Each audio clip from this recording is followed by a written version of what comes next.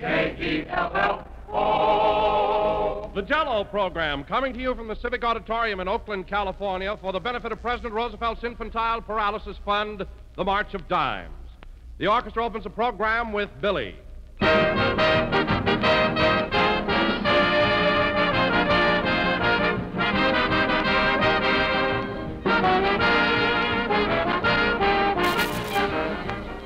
Ladies and gentlemen, I want to tell you something now that I think is mighty important, and this is it.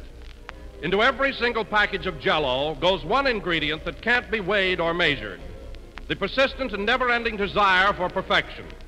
This is the ideal by which the makers of Jell-O have steadily progressed toward a more perfect product, the strict standard to which they've been unfailingly devoted.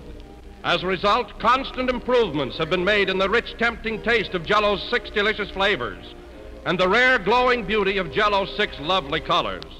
To make the good better and to make the better best has been Jell-O's everlasting aim, and perhaps that explains why every day more and more people enjoy Jell-O's luscious, thrilling goodness. Yes, sir, that's why today's Jell-O, so rich and radiant, so truly satisfying, is more than ever America's most popular gelatin dessert.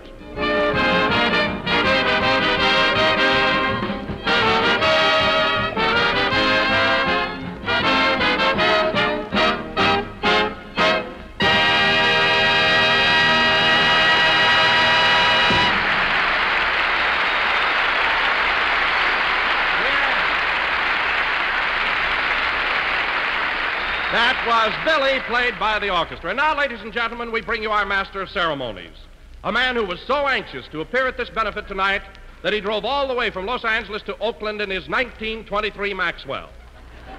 Boy, am I stiff. A man who braved the elements, unflinching and courageous, and made this hazardous journey through wind, rain, and storm. Oh, Donzie. Here he is, folks, that fearless adventurer, that unsung hero of the Jell-O program, Jack Benny.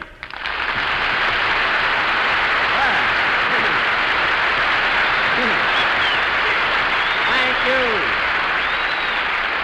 Yes, thank you.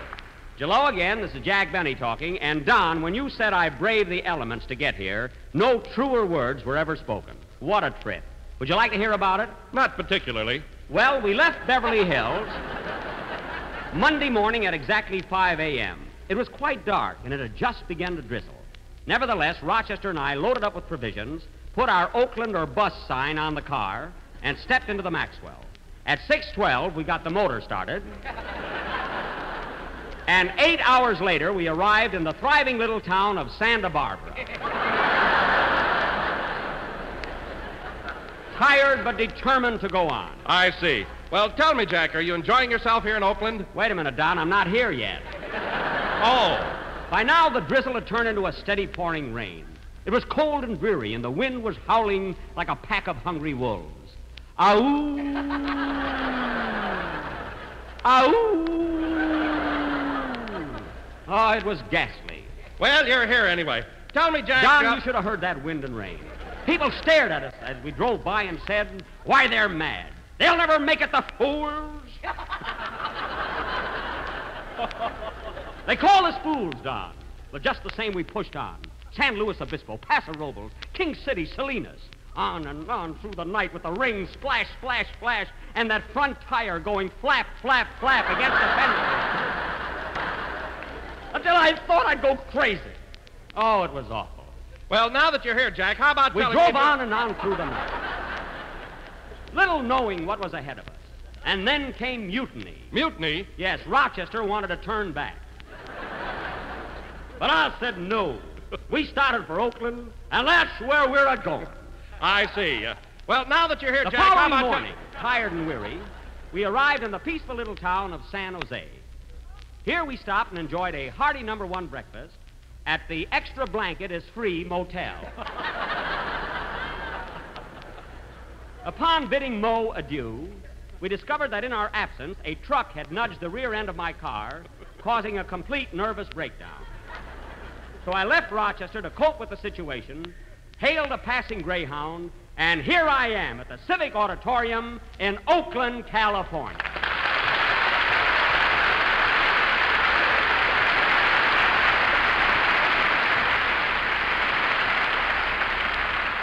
Thank you, folks. Thank you, thank you, thank you. And I'm sure glad Hey, to be wait a back minute, here. Phil. Wait a minute.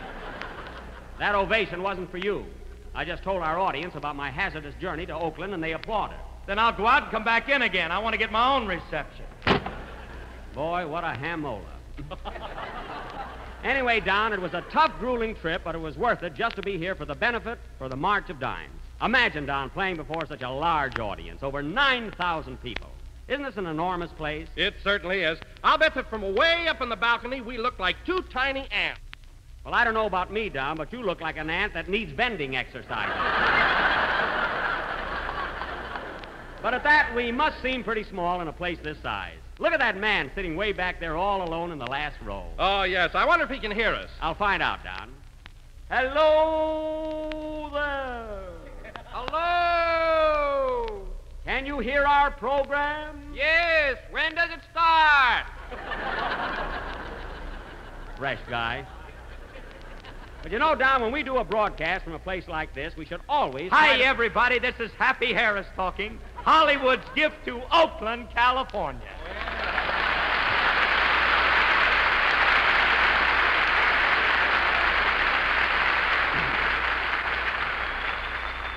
Happy Harris, Hollywood's gift. Phil, this is a benefit performance on a special occasion, so you could have made your entrance tonight with a little dignity. What are you talking about? I'm sober. I know, Phil, I've already given you a gold star for that. But you don't have to show off. Look at that audience there, 9,000 people. Doesn't that thrill you? Why, Jackson, when I saw that crowd and realized how popular I am here, I cried like a baby. Oh, you mean you're the drawing card. Who else? Listen, Phil, if you were the only attraction here tonight, this benefit would need a benefit. And I nearly killed that gag, too. And by the way, Phil, I tried to locate you last night. Where are you staying? Oh, I got the bridal suite at the Hotel Oakland. The bridal suite? Yeah, I asked them for the best they got, and that's what they gave me. Well, that's rich. The bridal suite. Where are you staying, Don? I'm rooming with Phil.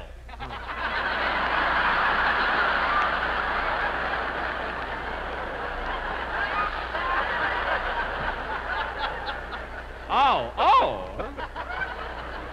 Well, I hope you'll both be very happy. Yes, sir. Where are you stopping, Jack?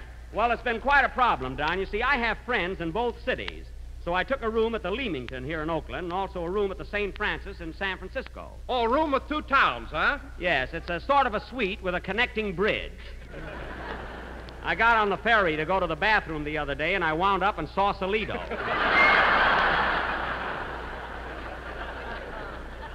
It's a bit confusing, but it's homey. Well, look who's here in Oakland, Cal. Mary Liv, the Jello gal. You've heard from Don and Phil and Jack. And if you don't like me, I'll go right back. Mary? There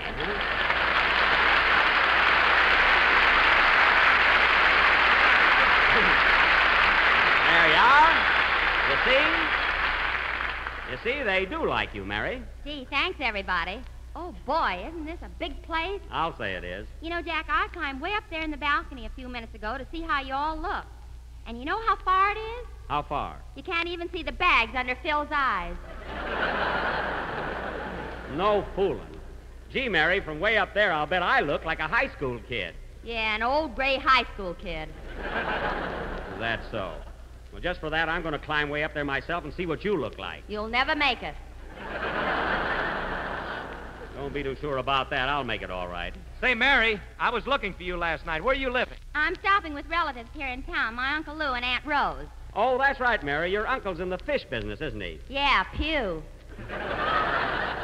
Well, you think that's something? Here's one that'll kill you, Mary. Oh, this will really kill you.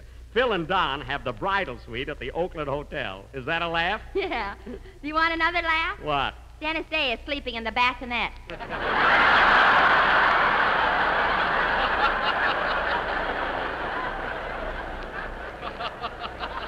Oh, the three of them bunking together, eh? And they talk about me being cheap. Hey, Maestro, it's about time for a number. Have you something especially arranged for this occasion? Yes, sir. I got a real sizzler. Well, play it loud. I want that fellow in the last row to hear it. Don't worry, Jackson. The way we play, President Roosevelt will hear us. And Mrs. Roosevelt, wherever she is. Go ahead, Phil. Hold it a minute. Come in. Pardon me, I'd like to enter Fifi, my French poodle, in your dog show. Dog show? Oh, you made a mistake, madam. This is the Civic Auditorium in Oakland. The dog show is being held at the Civic Auditorium in San Francisco. Oh, I'm sorry. Come along, Fifi. Oui, oui, madame. Well, that's the first time I ever heard a dog speak French. Play, Happy.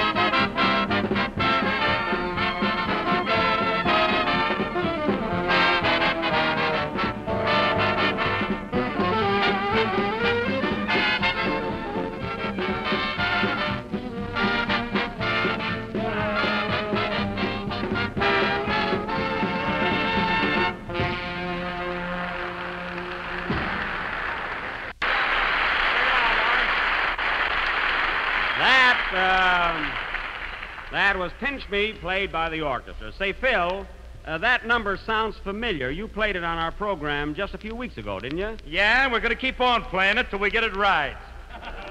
Well, don't get sore about it. I just noticed it, that's all. And now, ladies and gentlemen, And now, ladies and gentlemen, for our feature attraction this evening, the Benny Opinion is Divided players have prepared one of their famous detective mysteries. Now, as we have friends from both Oakland and San Francisco in our audience tonight, we couldn't make up our minds which city to favor. So after much deliberation, we finally decided to call our play Murder on the Bay Bridge.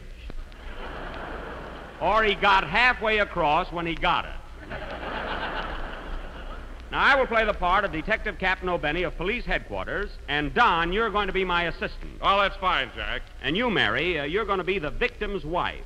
He's a strong, handsome fellow with flashing eyes and a marvelous physique. And you kill him. I must be nuts. That's right. And you, Phil, you're going to be Mary's lawyer, and you're also her sweetheart. I get it, the internal triangle. That's eternal. A fine lawyer. Now, where's Dennis Day? Oh, Dennis? Yes, please? Oh, here it is, folks.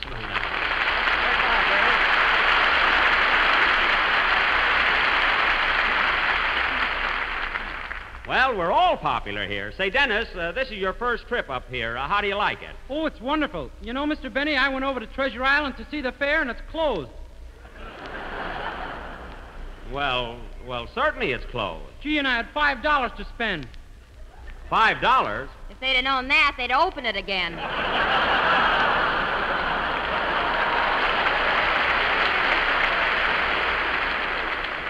Now, Mary, the fair is reopening in the spring.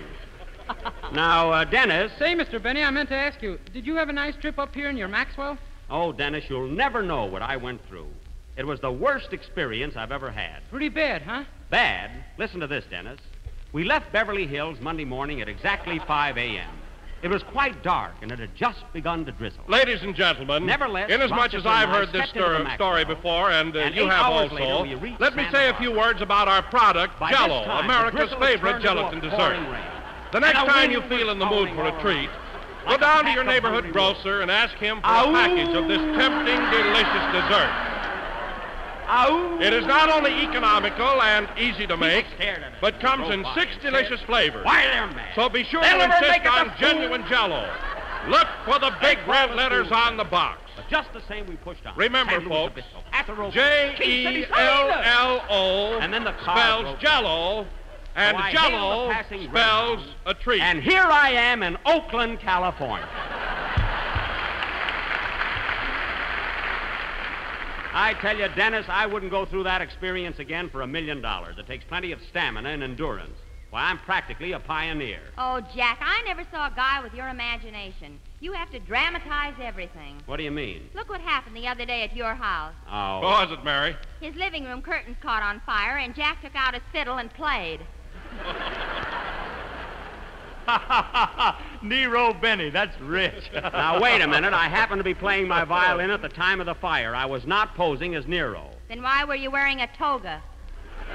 That wasn't a toga. That was my nightshirt. I was on my way to bed. With an olive branch in your hair? Oh, quiet.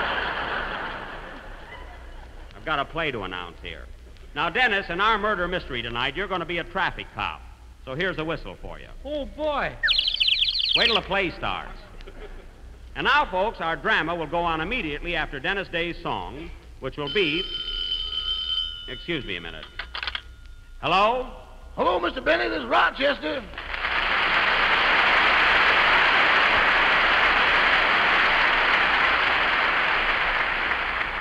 Oh, hello, Rochester. Where are you? At the hotel? No, I'm still in San Jose. San Jose? For heaven's sake, Rochester, haven't you got that car fixed yet? Well, I had a mechanic working on it all day. He fixed the motor all right and put some new gears in the transmission. I see. But the rear end is still droopy. Well, as long as it runs, drive it in. How much are the repairs going to cost me? Rochester, I said, how much are the repairs going to cost me? Boss, are you standing up or sitting down? I'm standing up. How much is it? It had to be done, you know. Rochester, for the last time, how much did he charge for fixing the car? $27.50. Goodbye, boss. Wait a minute. $27.50. Now, listen, Rochester, I've got a good idea. In the first place, it was the truck driver's fault for bumping into us. Uh-huh. So naturally, he's responsible for it. Uh-huh.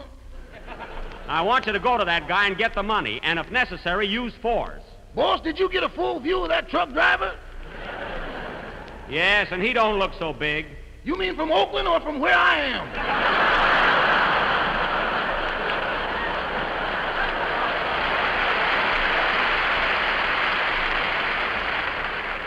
I mean, we're entitled to that money, and I expect you to collect it. If he gives you an argument, sock him on the chin. If I could reach that high, I'd get a job picking apples. Well, I'm ashamed of you, Rochester. It isn't the $27.50, but I hate to think that I have a coward working for me. Who's a coward? You're a coward. Just checking, boss. Just checking. All right, now I'm not going to argue with you. Get in that car and drive to Oakland. Goodbye. Goodbye. Oh, say, boss, What? you left your toothbrush in the motel. Do you want it? Of course I want it. It's down to 3 bristles. I don't care. Bring it along. Well, I'll be doggone. So long, boss. $27.50.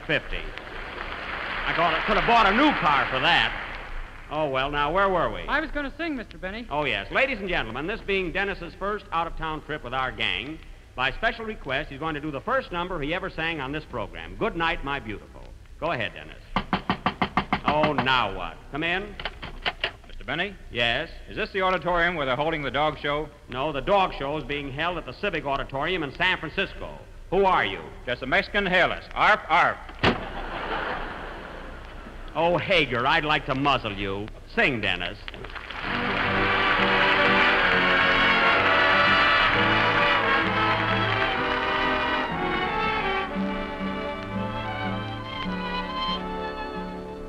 Good night, my beautiful. The night will be lonely but beautiful when I am alone with my wonderful dreams of you.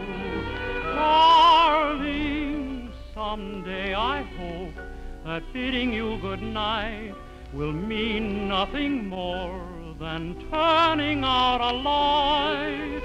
Someday good night will bring me close closer to you. But in the meantime, this will have to do. Good night, my beautiful. Just being with you is so beautiful, and tearing away from your arms is not easy to do. Good night, my wonderful. There's nobody who is so wonderful. Each moment with you is like living a dream come true. So hold me close to you. Parting is such sweet sorrow. Your love is all I have to waken for tomorrow. Good night, my beautiful. The night will be lonely but beautiful when I am alone with my wonderful dreams of you. My wonderful dreams of you.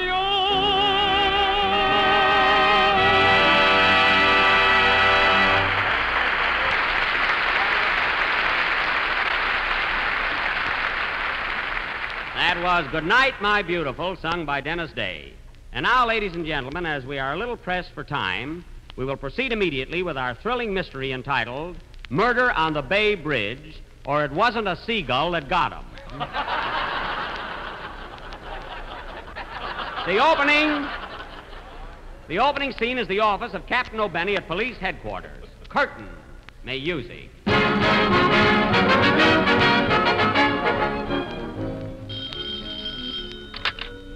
Hello, police headquarters. Captain, you kill him, I grill him, O'Benny speaking. Oh, hello, darling. What? No, I'm sorry. No, honey. No, you can't have it. Goodbye. Women burn me up. Who's that, Cap? My wife. She's giving a party this afternoon. She wants a patrol wagon for a bingo prize. We need that here. Oh, let her have it, Cap. We never use it. We don't, hey? Where do you think I keep my pigeons?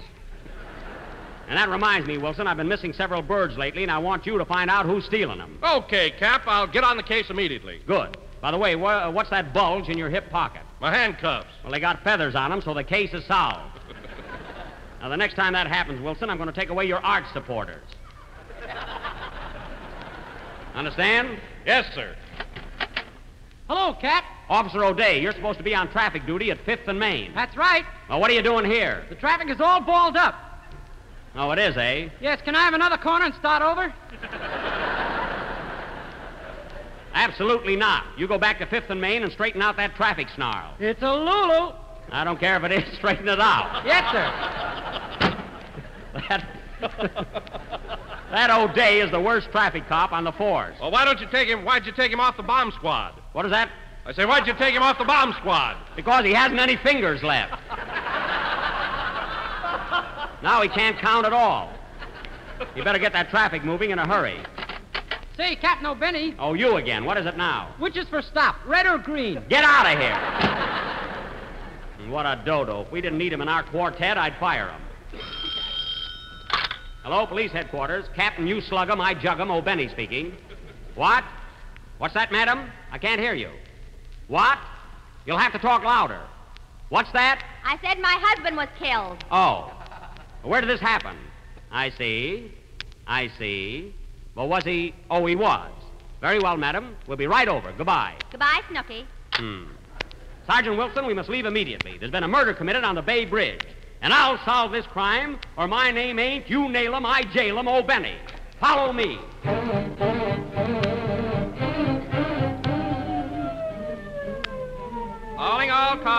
Calling all cars. Stay away from 5th and Main. You'll never get through. That is all. Darn that O'Day. Well, here we are in the middle of the bridge, Sarge. This must be the place. Yeah, look at the crowd of people. Stop the car. What's going on here? All right. Break it up, everybody. I'm taking charge here. Now, where's the body? Coming through the rye. Don't get smart. Now, who are you? I'm the victim's wife. Oh, the widow, eh? Well, you certainly don't look like one. I couldn't get a veil. Feinstein's is closed today. Well, so much for that. Now, let me ask you something. Pardon me, Cap. Do you mind if I leave? Well, what's the matter, Sarge? Well, I don't want you to think I'm a sissy or anything, but this high bridge makes me kind of dizzy. Well, go ahead. I can handle this alone. Now, let me ask you something, madam. This bridge is pretty high. Oh, well, I just won't look over.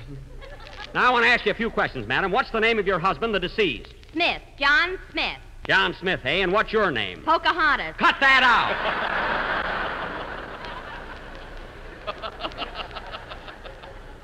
Now, tell me, Mrs. Smith, were you in love with... Gee, this bridge is high. Swaying a little, too. Now, tell me, Mrs. Smith, were you in love with your late husband? I ain't talking till I see my lawyer. Your lawyer, eh? Where is he? There he is, cleaning that gun. Oh, sweetheart. Yes, sugar. Oh-ho! So you're Mrs. Smith's lawyer, eh? That's me, Bob. Well, I think your client is guilty of murder. That's supposition, and you can't hold her without a writ of habeas corpus. I know all about that. What are you doing with that gun in your hand? I'm cleaning it, whereas and to wit. We know you're a lawyer. Shut up. Now, see here, Mr. Attorney. What's your relationship to Mrs. Smith? Strictly business. She's nothing but a client. Oh, yeah? Don't let him bluff you, darling. Don't worry, sweetie pie. Sweetie pie. Oh-ho! Quiet with that oh-ho. Quiet nothing. I'm arresting you, Mrs. Smith, for the murder of your husband. What do I care? Sure, I killed him. And you know why? Because I hated him. I hated John Smith, and I'm glad he's dead. Gee, I never realized this bridge was so high. Oh, well. No, Captain. She didn't do it. She's trying to shield me, I confess. I killed John Smith. I shot him dead. Gee, it's still swaying a little, too. Oh!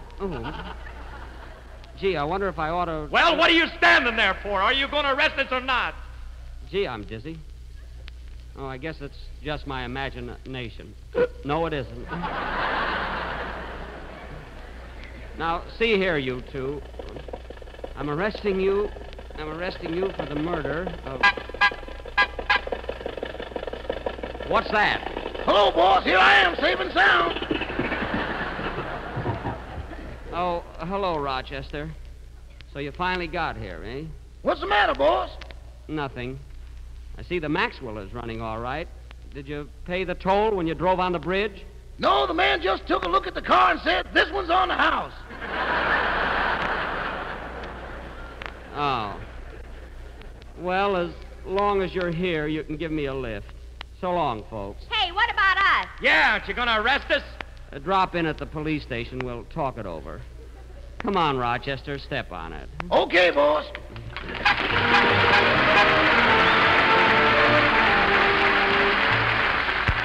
Folks nowadays have found that grapefruit is not only grand for breakfast, but equally delicious when served at other meals as an appetizer, salad, or dessert. For example, in third is Jell-O Cherry and grapefruit bread mold of clear cherry Jell-O, nestling in a golden circle of tender, juicy grapefruit sections. As for making it, well, nothing could be simpler. Just dissolve 1 package of cherry Jell-O in 1 pint of hot water. Turn into a mold and chill until firm. Then unmold and arrange grapefruit sections around the gracefully shaped mound of Jell-O. A perfect study in crimson and gold, this colorful combination of cherry Jell-O and grapefruit is a handsome dessert you can well be proud of. A swell treat the whole family will love. So tomorrow, brighten the dinner table with one of the finest, most successful desserts you've ever served, Jell-O Cherry and Grapefruit Mold. We're a little late, folks, and it was swell being here. Good night, everybody. It's